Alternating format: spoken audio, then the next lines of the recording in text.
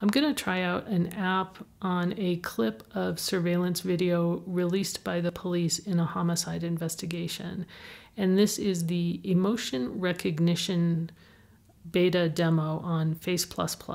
And the reason why I'm doing it is because the homicide detective in this case looked at this video and concluded that all was well in this house based on this clip, that there were no issues between the husband and wife in these scenes. Okay, so the husband has taken the dog out to the back patio and he comes back inside and he walks into the guest bathroom and he closes the door and he doesn't turn on the light.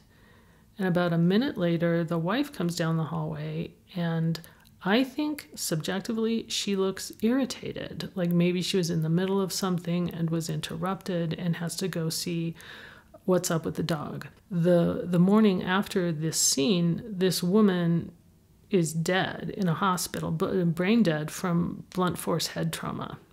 So I'm curious to see if Face++ detects any emotions, in this video. I'm going to upload this screenshot of her, and according to Face++, she is angry. The algorithm detects facial cues that it associates with anger. Yeah, I agree with that. So, but what's going on with the husband? I think that he also looks irritated and impatient, and it's like he's turning away from her as if he wants to get away. He wants to go down that hallway, and I think that he's scowling at her. I think he's mad at her.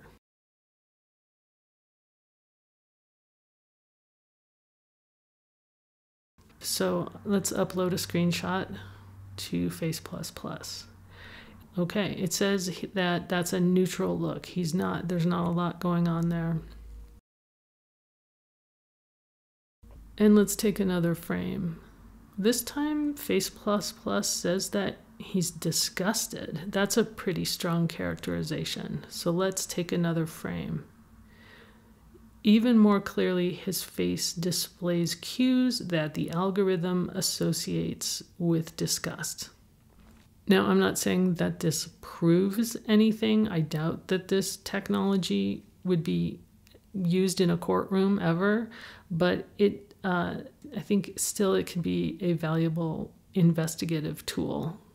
I mean, if a detective is basing his investigative strategy on his own subjective interpretations of the emotional content of digital images, this tool could serve as a helpful second opinion. If, as in this case, the detective says, oh, this is a happy couple, there's no issues here, so obviously this couldn't have been a homicide, why not just upload a couple screenshots to Face++ and see if you get a different idea.